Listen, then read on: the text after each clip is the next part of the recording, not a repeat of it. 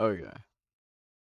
So, with the new Steamvr thing, they bugged it. I figured out how to fix it because I'm slow. But for some people who don't know how to fix it, you go to your Steamvr, of course. You go to properties, and you go to betas.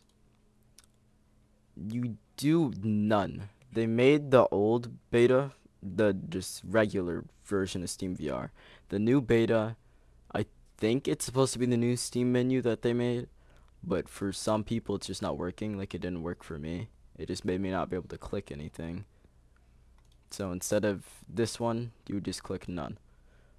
And then you would click update, but I already did it, so I don't have to.